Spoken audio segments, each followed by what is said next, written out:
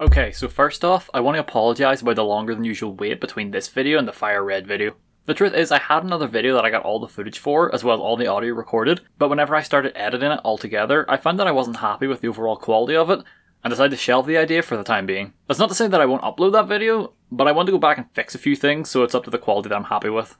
Alright, with that out of the way, let's get into why I'm doing this challenge. It's Halloween. In all seriousness though, I tend to play through this game at least once a year around Halloween, so I thought this time, why don't I make things a bit more interesting? So today we're going to find out, can you beat Luigi's Mansion without taking any damage? Luigi's Mansion, all things considered, is a fairly short game, easily beatable in under 4 hours, especially if you've played through the game before like I have. It's also not a very difficult game, but I also said the very same thing about the Arkham games for the no damage runs, and we all know how those went. So this time I know better than to tempt fate. The rules are also fairly similar to the Arkham challenges, as you can probably imagine, and they are: I'm not allowed to take damage of any kind. If I do, then I will need to quit out and reload my save, as unlike Batman, Luigi's Mansion doesn't have any kind of checkpoint system. I'll get more into that in just a bit. I've also made the rule that I have to capture every portrait ghost. These are the bosses of the game. There are a few that are optional and can be ignored, but for this run I need to capture them all to win. Those are the only 2 rules, as this is a pretty straightforward challenge, so with that out of the way, let's get started. Upon immediately starting the game, we see what might be the scariest thing ever when Luigi's skin begins to disappear around his mouth, and people say this isn't a horror game. Once we arrive at the Spencer Mansion, we find ourselves separated from the other members of STARS, so first thing we need to do is try all the doors before this conveniently unfinished ghost model drops a key that will let us actually begin the plot. When we go into the room, we are jumped by a ghost, and rightfully so, as we are technically trespassing in his house. Thankfully though, Luigi is saved by Professor Egad, as he is able to give the ghost the good suck. After beating a hasty retreat, we regroup back at the lab where it is time for the first ghost encounter in the tutorial, so this is where the challenge really begins. And since this is just a tutorial, we don't actually have to catch any of the ghosts, so whenever I'm in a situation with more than one here, I just flash them with a torch, so they will just disappear and not take any chances. Egad then asks us to go to the gallery, which is pointless as it is quite literally empty, so we decline so we can just get to the mansion and start the game proper.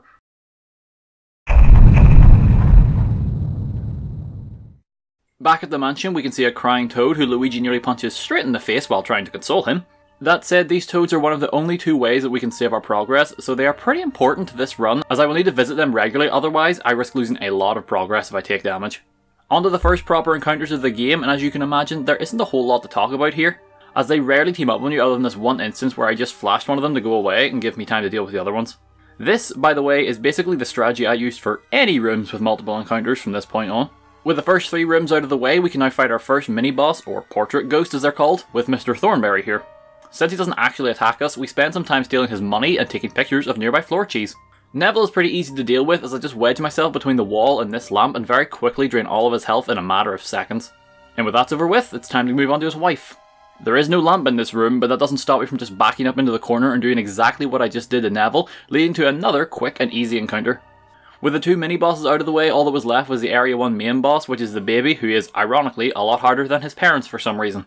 We do this by simply walking up to the child, hitting it square in the jaw with what looks to be a pretty solid ball, and then getting transported to a different dimension where we can now do battle with this super child. Well, almost immediately after starting the fight, Chauncey gets his own back by ricocheting a ball off the side of his crib and it hits us, resulting in our first reset. What's annoying about this is, like I said at the beginning, you can't just restart an encounter like you could in Batman, so instead I have to quit out to the main menu and reload my last save, which will always start you back in the entryway of the mansion. This isn't annoying yet, but it'll become pretty aggravating later in the game when I'm going to need to trek further up the mansion. Oh, and also, like an idiot, I didn't save before the fight with Chauncey, so I had to go back and capture the other 2 portrait ghosts again real quick. I also find that you could skip the cutscene that would usually happen after the Linda fight, where you can hear Chauncey crying, by using the mirror in her room to teleport back to the start of the mansion. Also, yes, mirrors are teleporters. Moving on. I died a few more times to Chauncey, as well as this time where I stepped on a rat which literally spawned underneath my foot. Thank you, game. The problem isn't so much avoiding his attacks, it's whenever any ghost, be it a basic enemy or a boss, pulls away from you too suddenly, it will drain a few of your hit points. Now normally, that's not a big deal, as you're never going to lose a life from it. Here, however, it's like playing Russian roulette with the game. Do I be greedy and try and suck up the ghost fully now and risk taking damage, or do I play it safe and take off a small amount of health and play the long game? If you're smart, you would of course go for the latter. I, however, am not.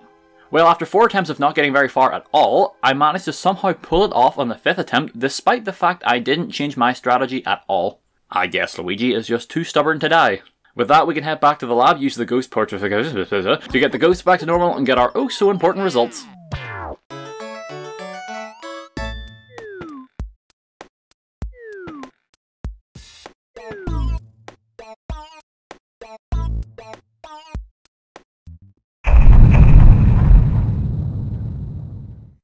Upon starting Area 2, I immediately step on another rat, so I know this is going to be an overall pleasant experience already.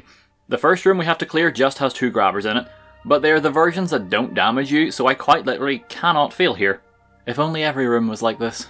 On my way to the ballroom, I made sure to suck up any rats, partially for safety and partially for revenge. The Shag-Eye ghosts are easy enough to get by, so long as you stay out of the range of their bitings. When the happy couple shows up, I immediately try to kill them, assuming ghosts can even be killed. And much like the battle with Chauncey, I get too greedy and end up taking damage mid-suction and need to reset. This also happens on my next try with the Shag-Eyes. You would think I'd learnt my lesson by now, seeing how that's 3 deaths this way, but you would be wrong. I do get them rather easily on my next try by just backing into the corner like I did with the other portrait ghosts and slowly chipping away at their health. I thought the room where you release the booze would end up being a lot more difficult because it introduces the grabbers that can hurt you, but you have more than enough room to move around for that to not be a real issue. Also, does this danger sign look like Batman to anybody else? I know it's meant to be the shadow of a boo behind some bars, but all I ever see is the bat cowl. Well, this is where we release all the booze and in turn extend this from a 2-hour adventure to a 3-hour one. That being said, however, for this run, the booze actually helped me save time. Let me explain. Every time you rid a room of all its ghosts and it lights up, a boo will then spawn somewhere in that room, and once you find it and then catch it, Ega will then call you up and ask if you want to save. Basically, this means now I don't have to remember to go find a toad after I clear every room unless I want to risk losing a bunch of progress. So I go and grab all the booze from Area 1 and the rooms from Area 2 I already cleared, and then went and fished up a key from this toilet. You know, thinking about it, this is probably one of the only times that the Mario Bros actually do anything that even remotely resembles plumbing in their games. With this key, we can now enter the mirror room, and once we clear the ghosts, we get access to our first upgrade. A flamethrower!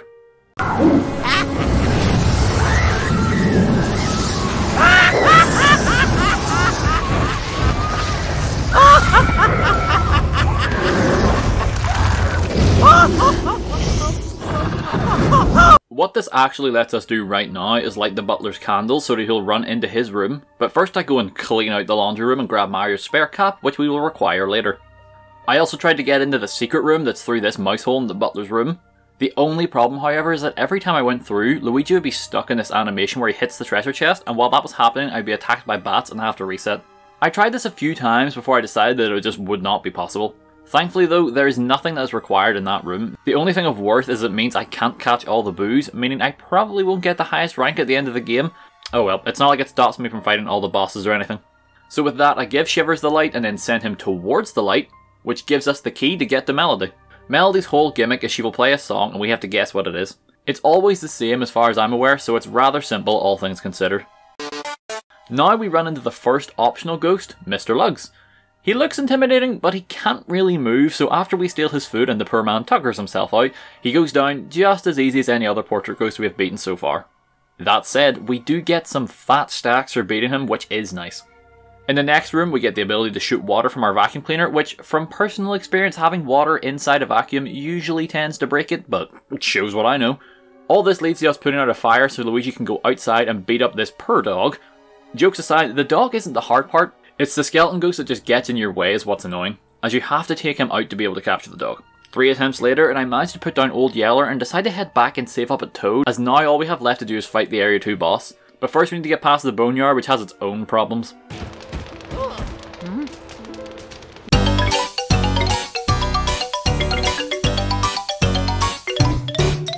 Bogmire wasn't too bad, all things considered. So long as you make sure to get rid of the majority of his minions before trying to suck him up, then you'll be fine. It did take me a few attempts, but it was mostly just due to bad luck. Like, on my first go, I managed to get him down to just 13 hit points with no issues, and then I got extremely unlucky when Zeus decided he just did not like me today. So after just a few more quick attempts, where the worst part was honestly just walking back, I easily claimed victory and could now once again return to the lab and make our way to the next floor of the mansion.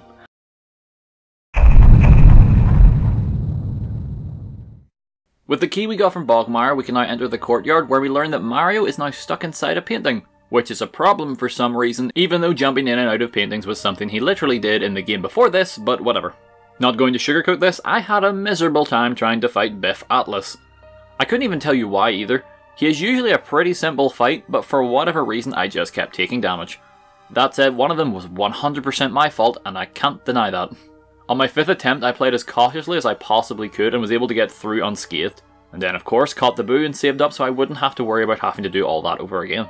Now in the room just above the gym, Luigi channels his inner Lionel Richie, as well as becoming the Avatar by mastering the last element at his disposal, which is ice. The ice element is actually super useful to have because you can use it to briefly freeze boos in place, making it much simpler to catch them.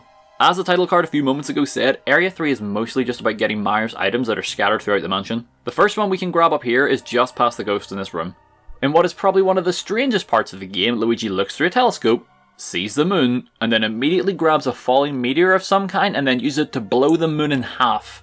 Now with everyone's days numbered, seriously look up all the things that could happen if the moon were destroyed, Luigi has basically just brought Armageddon to the people of the Mushroom Kingdom. We make our way across the Rainbow Road and retrieve Mario's star. I hope it was worth all the lives we have just ruined. Anyway, while still on this floor, I go and deal with the ghost in the shower so that we can get the key that opens the last area down on the ground floor. I go back to the entryway now so I can save up even though there's still more to do on the second floor.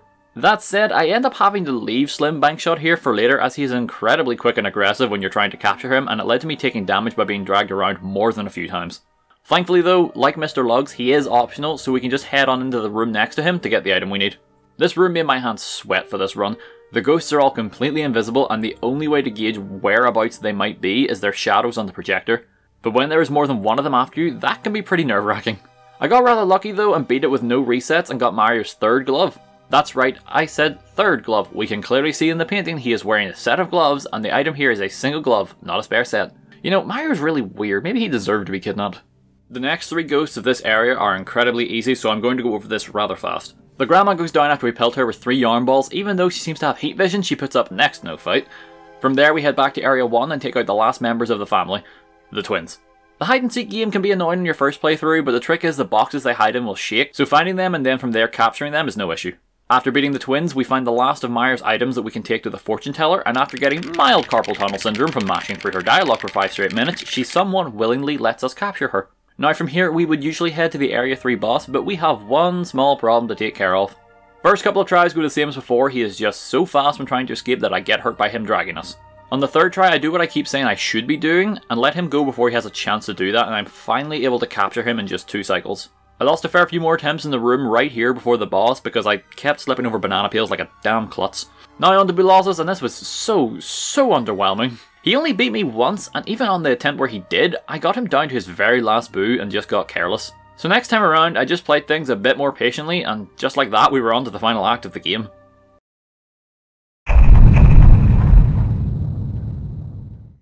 To start off Area 4, I went back to the garden so I could rip this solid gold diamond out of this plant. There's really no reason for me to be doing this because, as I said, the money is not important, but Luigi here loves capitalism.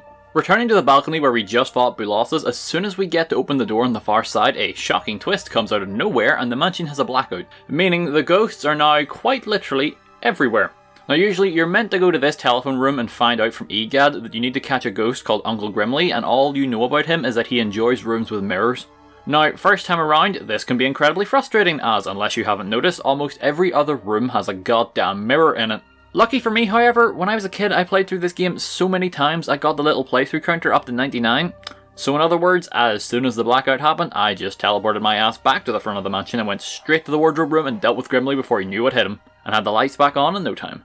Clearing out the basement is easy enough, but this is the part of the game now where all the boos start to have a rather obnoxious amount of health. And as such, they tend to fly off into other rooms, meaning they aren't so useful for saving the game anymore, and that alone makes Area 4 a bit more difficult compared to the others. Also, another small gripe with Area 4 is just its design. The rooms you visit are all either in the basement or on the 3rd floor. This means you're having to do a lot of this.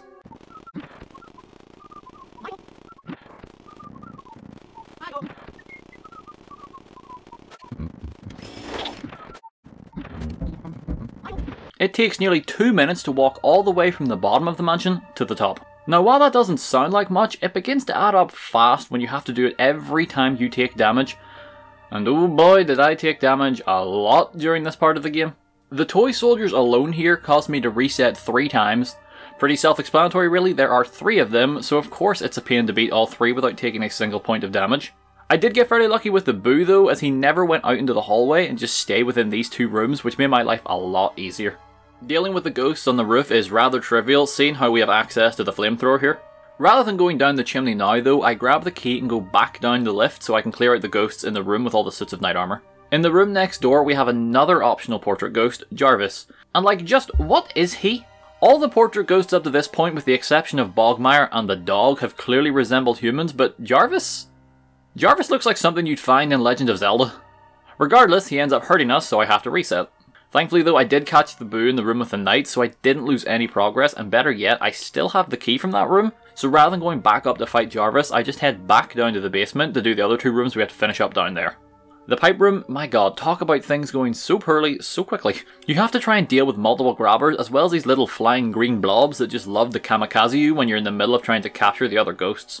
I quickly found that the winning strategy was to just get the ice element, and then just back up into the corner and use that on the grabbers and only stopping to suck up one of the blobs if they got too close. Now to the final room in the basement, not counting the final boss room of course, we have to deal with this frozen ghost. Not too much to say here other than the icicles falling from the ceiling along with the sudden introduction of ice physics for this one room can make him slightly tedious to capture, but nothing too out of the ordinary this late in the game.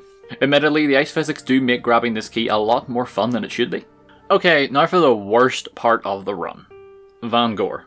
Simply put, this fight has you face a gauntlet of enemies. You have to fight at least 3 of just about every ghost you've encountered up to this point, all before you even get a chance to take out Van Gore. With that being said, I don't think I need to explain why that is difficult when you need to get past it without taking any damage. The real kicker is that I actually was able to get past all the ghosts and capture him on my 3rd attempt, but then, like an idiot, I tried to capture the boo right afterwards, and of course it hit me, meaning I had to reset, make the journey all the way back up, and try again and again and again and again. Did I ever tell you the definition of insanity? In the end, I had to reset 12 times here before I was finally able to capture him for a 2nd time. So that means I spent probably close to 24 minutes just walking up to the 3rd floor alone. That said, I was overly cautious on my last attempt, so as soon as he was captured, rather than trying to capture the boo again, I instead used a mirror in the next room to take me back to Toad so I could save the game and not have to worry about doing that again. Now usually from here you would go and fight the final boss, but due to how I have been doing things up until now, I need to make one last trip to the top of the house to capture 2 more portrait ghosts as well as the last few boos I've yet to get. To not risk repeating myself, I reset 3 more times to the boo in Van Gore's room as well as twice to Jarvis before being able to clear out the top floor of the mansion. The boo was mainly down to luck to make sure he didn't just fly into me, and as for Jarvis, I just made sure to whittle his health down little by little and stop anytime I even thought one of his jars was going to hit me. After they were out of the way, I made my way back to the roof, and on the way I had this weird glitch where the animations overlapped of Luigi capturing a boo as well as him going up the lift. From there I went down the chimney into the treasure room, captured some ghosts, made some bank, got a key, and then made my way back up to the 2nd floor to get the last portrait ghost. I did get overwhelmed in the sitting room simply because I forgot just how many of the gold ghosts spawn the instant you light these candles, and truth be told it scared the crap out of me how suddenly it happened. The final ghost has truly mastered the ways of the Richie, as she is able to not only walk on the ceiling, but sleep on it. Well, after Luigi waterboards her for information, we capture her with no issues. The only way she can hurt you is with these clown toys when she throws them at you, but if you suck them up then she is literally powerless to stop you. With that, we get the last 2 boos we can capture in this run and make our way back to the basement for the final battle with King Boo. Not before we steal all the money he has hidden in his secret altar though. Sorry Mario, this will just take a second. The battle looks pretty climactic, seeing how it may be taking place in hell after all. But if you've ever played the game, you know what I mean when I say this is one of the easiest fights in the game, and I mean that even in regards to this challenge. All of King Boozer's attacks are incredibly telegraphed, so they are easy to avoid with even a little bit of prior knowledge. I only had to reset once, and it was clearly my fault as for some reason I couldn't decide which way to move when he was doing his stomp attack, and as a result I got squished. On the very next try, however, I ran into 0 problems, and after 3 cycles of blowing Bowser's head off, sweet Jesus, I captured King Boo, and with that, the final boss is defeated, Mario is saved, and I can confirm that yes, you can indeed beat Luigi's Mansion without taking any damage. Overall, I had a lot of fun with this challenge. Like I said at the beginning, I absolutely love this game. I make sure to play it at least once a year when I have the time. So getting to revisit it in this way, while difficult in parts, made for a fulfilling experience, especially after getting past difficult sections such as Van Gore. And with that, that's going to be the end of this challenge run video. If you enjoyed, consider giving the video a like, and if you aren't already, subscribe to the channel so that you'll know when I upload my next challenge video. My name's Nerbit, and I'll see y'all in the next video.